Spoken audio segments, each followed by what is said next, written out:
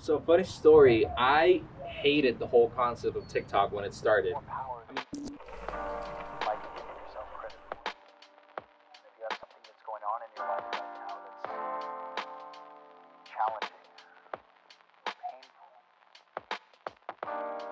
it's just a reminder. a couple friends told me about the app, and I went through the app, and I just didn't like it. They told me to post videos, and I just didn't want to do it. I downloaded it around August of 2019, and it took me until when quarantine started around March to actually start posting. And from there on, I just started posting every single day. So here we are.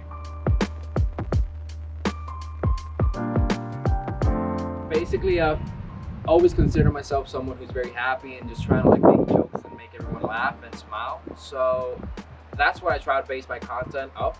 I just try to like create comedy and create things that are gonna make people smile, giggle, all that. So yeah, that's my main focus. Sometimes I post dramatic videos like acting. Sometimes I post very serious videos about history, but I mainly focus on comedy.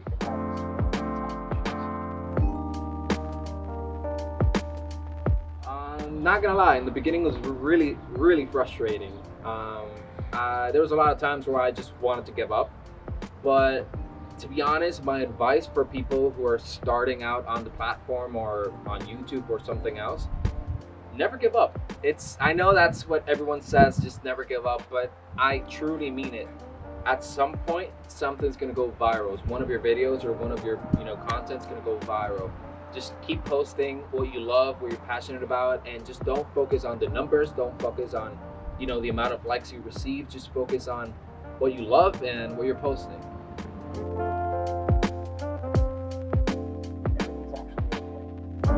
You gotta keep in mind, I was 13 years old when I started doing Vines, so my content was not that good.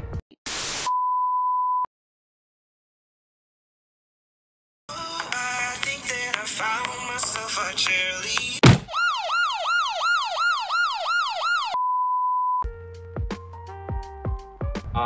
But for a 13-year-old, I gained 400 followers, so that was huge for me. But looking back now, I can see how comedy has always been the center of my content, because I try to like post funny videos back then, and that's my main focus right now. So I don't know, I feel like that was the start of my whole passion for editing and creating content.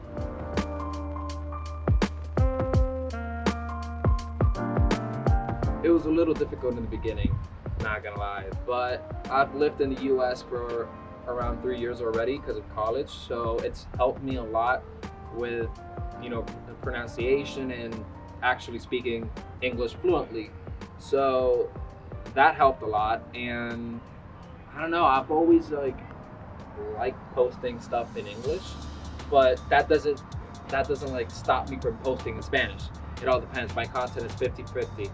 Sometimes it's English, sometimes it's Spanish, but because my main following is Hispanic people, I try to post, from both languages.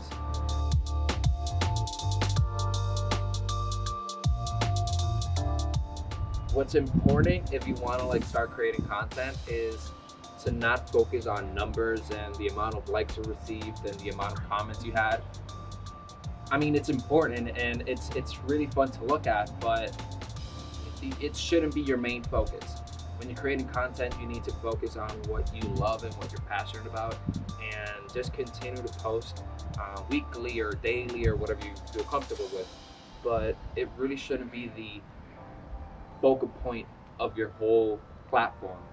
Reaching 100, reaching 1 million followers. It's not about that. It's about what you love.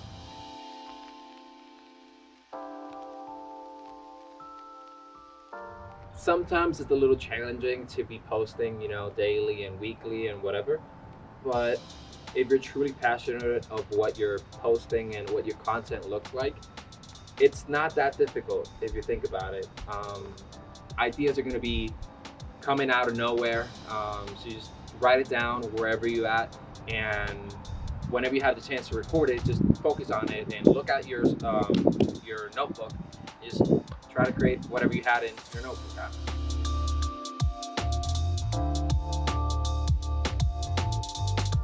advice for anyone who receives negative comments or who's about to receive negative comments from your content. Use that as your fuel to continue posting. You're gonna receive negative comments. If you continue to grow, that you're gonna receive more negative comments, you're gonna receive more hate, more unfollows. If you stick to what you believe in, and if you stick to what you're passionate about, it doesn't matter. That's what I usually do. I just take it as a joke. I take it as, you know, something to fuel me to continue posting. Because at the end of the day, you're growing, your platform's growing, and they're taking from their time to, you know, comment on your videos, and they're focusing on your platform, your content. So don't let that affect you at all.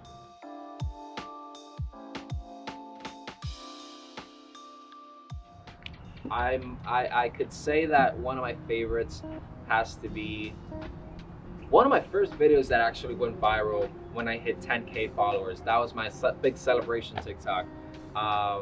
It's when, if we ever had a Hispanic president in the United States, it was comedy. It was a stand-up comedian who used the audio, and I used it for TikTok, and it was really funny to like use and interact with it. It was a new style of content I was posting, and people really seemed to like it. It was one of my most liked videos for now. It's over 100K likes, so it's one of my favorite ones. I don't know.